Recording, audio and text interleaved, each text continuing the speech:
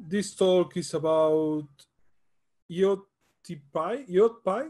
So it's Python streams agent for streaming applications. So I think you can just start sharing your screen and we should be ready to go. So for everyone, please remember, so this talk is 30 minutes. And after the talk, at the end of the talk, we are going to have a few minutes for Q&As. So you can click in the Q&A button and write your question, and I'm going to ask it later. And after the talk, we have a Discord channel where you can continue the discussion, or if you have any question or whatever. Okay, so thank you very much. So this is an invitation. It's an invitation to help build a free open source Python package so that everybody can monitor, analyze, and respond to streams of data. My name is Kanianthra Chandy, and my co-author is Deepak Narayanan. Each sensor in the Internet of Things generates a data stream.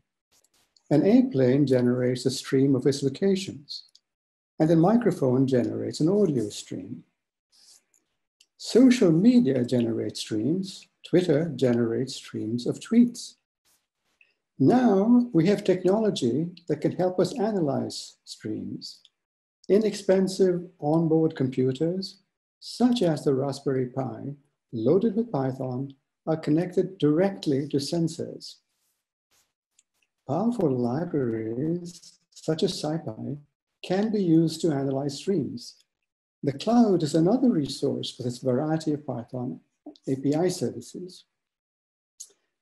So would you help to build a free open source Python package that everybody can use, using free or inexpensive technology to solve this important problem? So I started working on this many years ago, and you can see some of the work at GitHub. And I started IoTPy because I had worked on many applications with similar structures. We were rewriting rather than reusing code.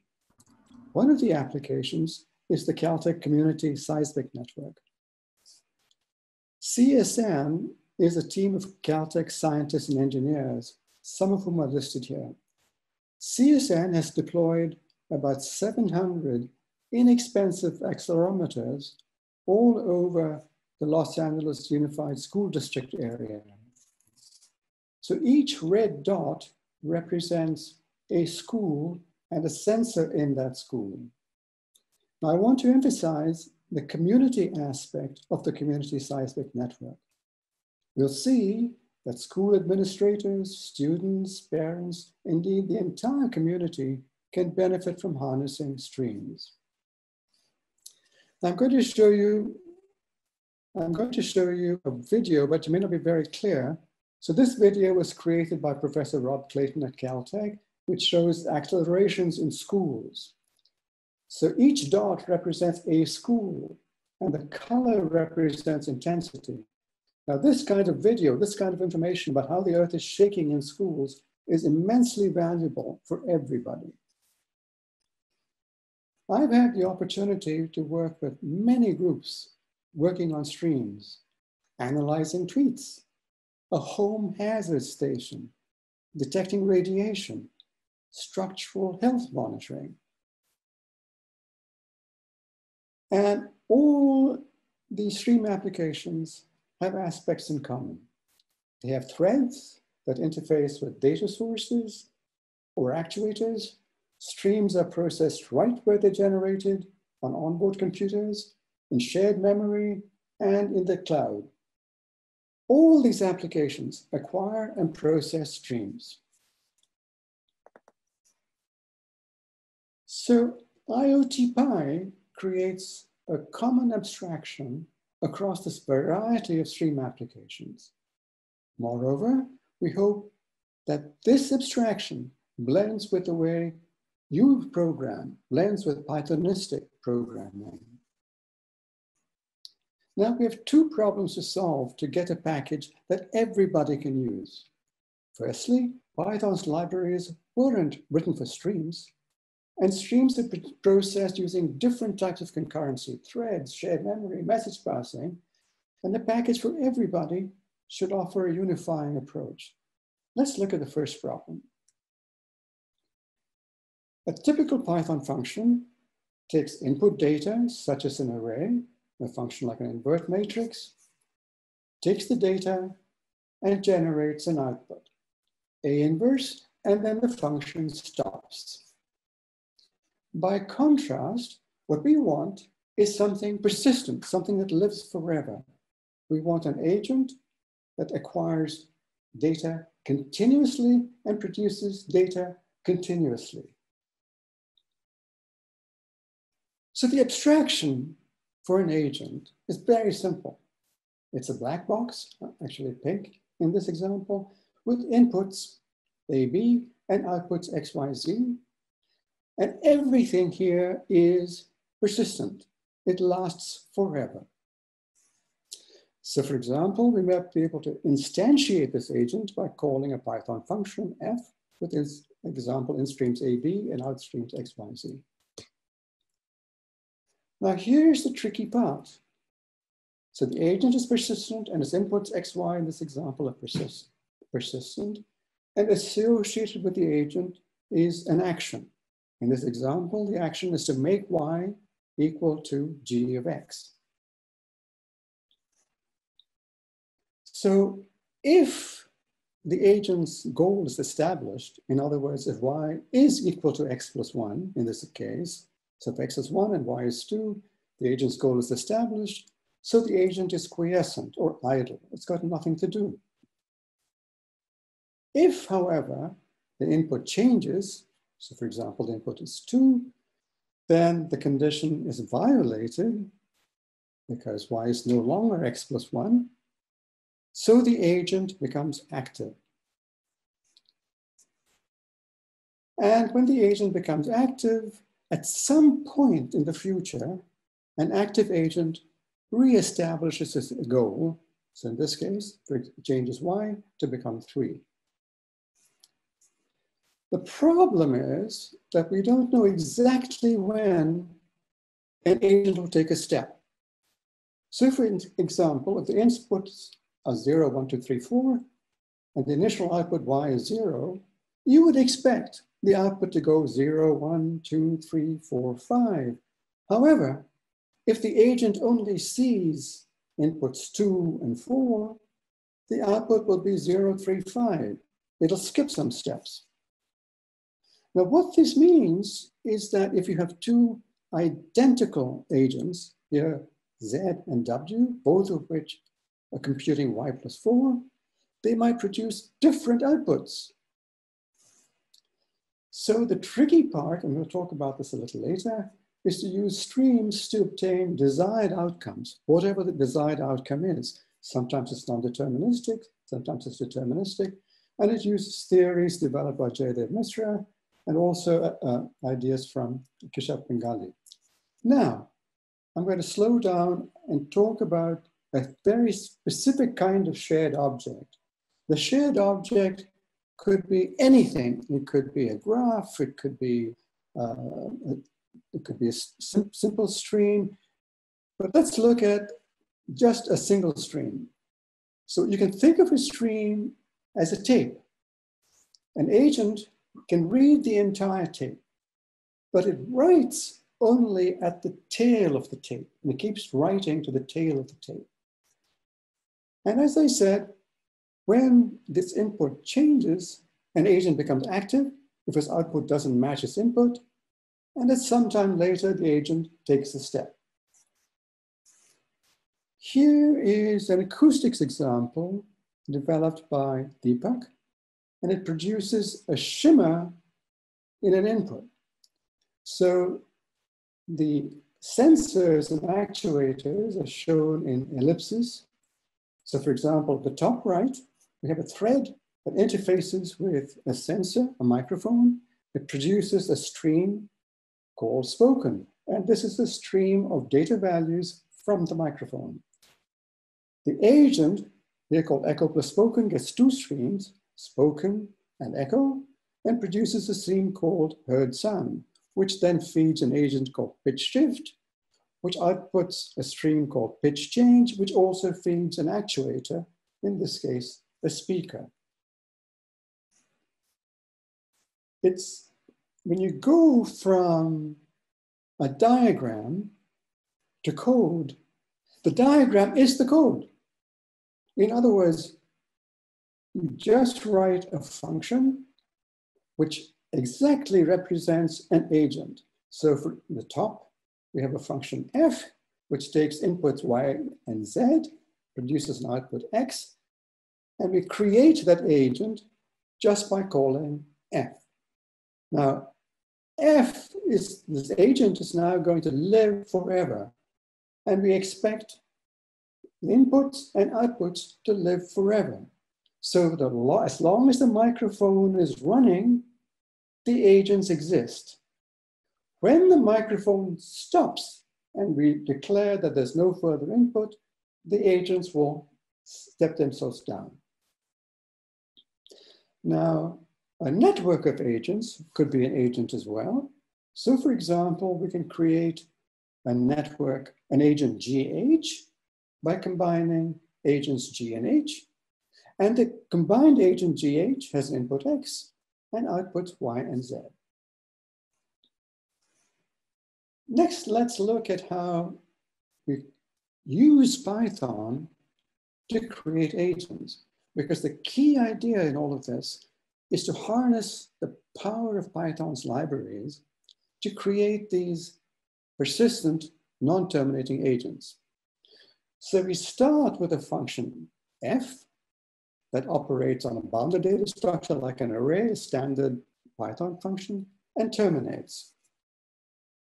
What we're going to do is to wrap that function with another function g from the IoTPy library, and wrapping f in g creates this persistent agent.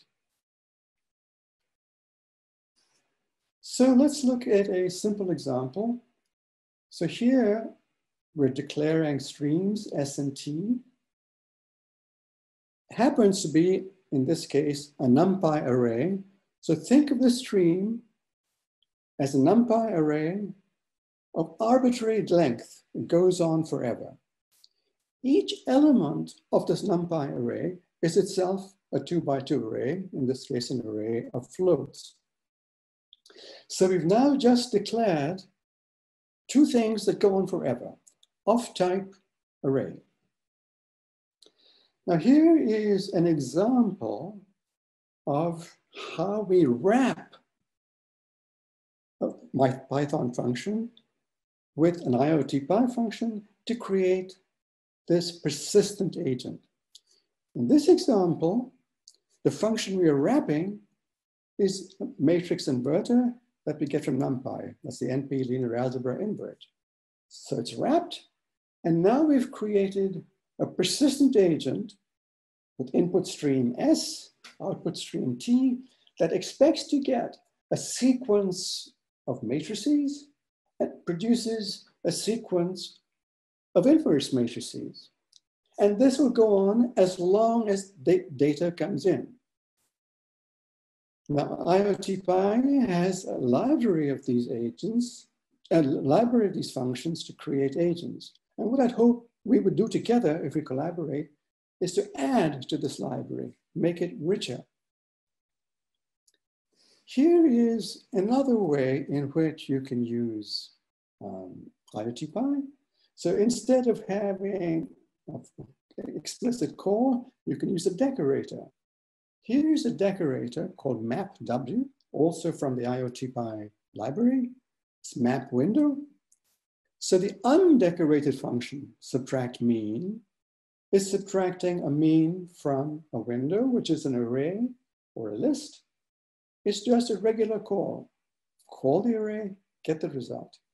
The decorated function, by contrast, is now going to operate on an endless stream. And it's going to look at sequences of windows that slide with a step size of 1. And it's going to keep producing output for as long as the input remains alive. Once again, I hope you would help add to these decorators. Now, an agent can have state. So in this example, here's an agent where function f on the top left takes an input element of the input stream and the agent state.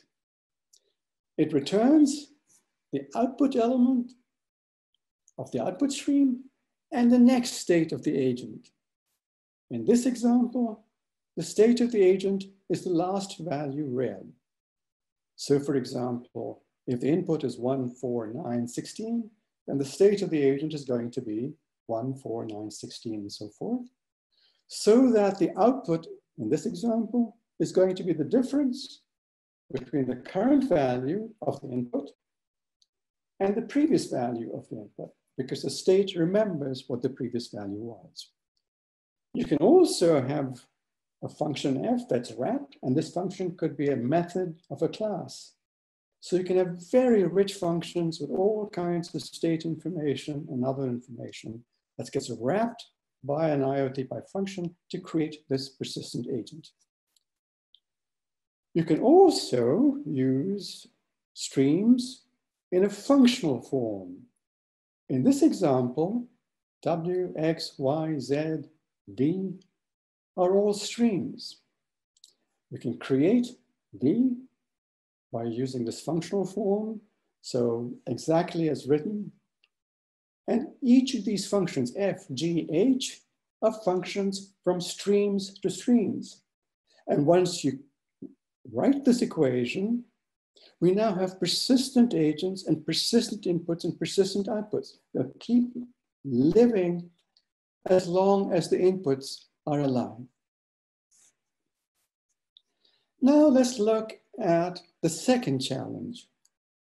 We've got so many different ways in which streams are processed: threads, shared memory, distributed memory.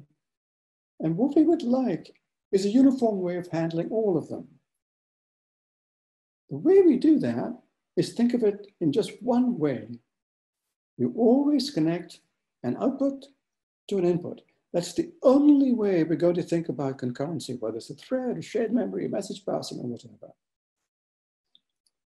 So for example, let's look at how we would deal with a shared memory process in a multi-core computer. Once again, a box, in this case, the top box F, is just a black box with inputs and outputs. In this case, inputs Y, Z, and output X. It happens to be running as a process, as opposed to an agent in a process or a thread in a process. But as far as we're concerned, it's just another black box. And we define this agent. In this example, if we're using multicore, as a dictionary. Let's look at that dictionary. Well, we name the process V0. It's got an agent function F. And remember, F could itself be a network of agents. It has inputs Y, Z, and output X. We similarly create a process for F, for G, and H, and that's it. So we don't really have to think separately. Oh, this is a multi-process computer in a multi-core system. What happens if we have a distributed system? We would use, for example, the advanced queuing message protocol. We have implementations in Pika. But the point I want to bring back to you is all you've got to think about is connecting an output to an input. In the background, we've got all these things going on. Here is a snippet of code to publish a stream. So you publish a stream to a publisher. Here's a Pika publisher specified by a routing key and exchanged on a local host. But what do you have to do? All you've got to do is say publisher.publish Y, where Y is the stream, and the stream goes out. Similarly, for receiving data from a stream. It's important to realize that IoTPy adds to your programming style. It's not like you stop programming in the declarative, in procedural style or object-oriented or functional or whatever style you like best. You mix and match agents with your style. So you use IoTPy libraries and agents only when you need to. IoTPy can be used for very different applications than looking at sensors. Here's an example where we're simulating temperatures in an object over time. So the temperature at a spot in the object depends on the temperature of its neighbors and is changing over time. This is a science simulation, not at all like getting sensors from a microphone. Yet, the key to using the same structure to solve this problem is to realize that the temperature at a given point is just a stream. The temperature changes over time, and that's a stream of values. IoTPy has a collection of Jupyter notebooks that I'd encourage you to look at. That's the best way to see what IoT can do and cannot do. We have extensive documentation in a website called assemblesoftware.com. It tells you what IoTPy's goals are and what its limitations are. Now, this very short presentation leaves out a lot. For example, it leaves out a lot about the previous work, and there's an immense amount of work that's been done. Moreover, there's been so much wonderful work done on streaming frameworks, most of which, though, has to deal with streaming frameworks in the cloud. I haven't talked about timing issues, which are critical for many applications. But we'll have to discuss that at some later time. Here are some books that I worked on streams and parallelism. I worked with Roy Schulte of Gartner, very lucky to be able to work with him, on event processing. And that book has lots of examples of streams and agents. There's also a website. I worked with Dave Misra on the parallel aspects of it. And that's the parallel program design book. And the communications ACM picture on the right shows a paper by Michael Faulkner at Caltech using your phone as a quake detector. Finally, I'm going to wrap up with an invitation to you. My goal today is very specific. I want to help create a free open source Python package that everybody, say a high school student, anybody, anywhere in the world can use with free technology or very inexpensive technology, a $2 sensor for this vitally important class of problems. Please look at these. You can go to Assemble Software, IoTPy, you can read the docs for documentation, and you can download using PyPy. Thank you very much. And we're glad to take questions. Thank you. Thank you very much.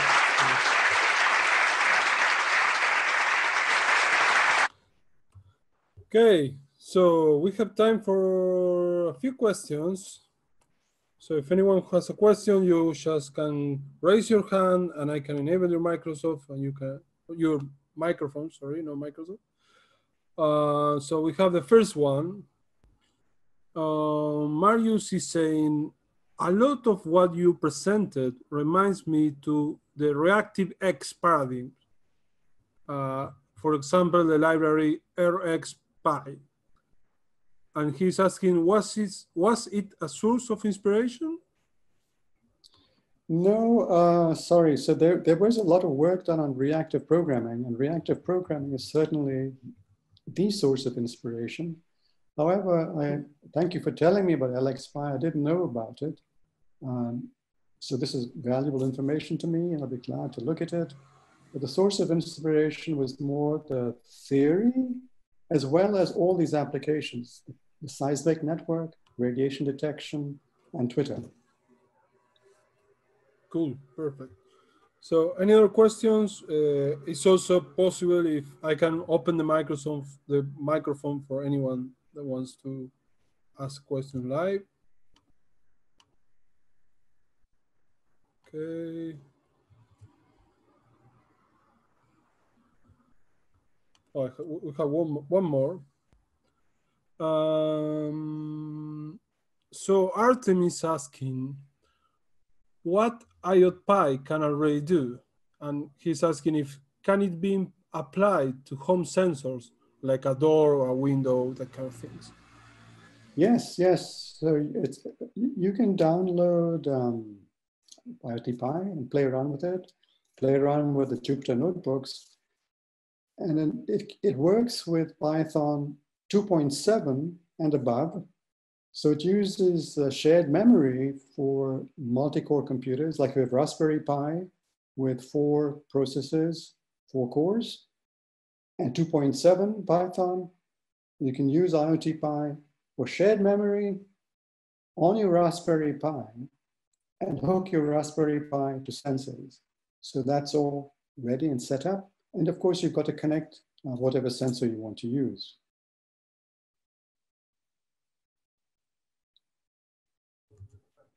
Okay, so I think that's all. Thank you very much for presenting. Speakers are the most important ingredient for a conference. So thank you very much. If everyone wants to continue the discussion in Discord, there is a channel. The channel is Talk IoTPy. So you can go there and ask more questions and have a chat. So thank you very much. Have a nice day. Thank you.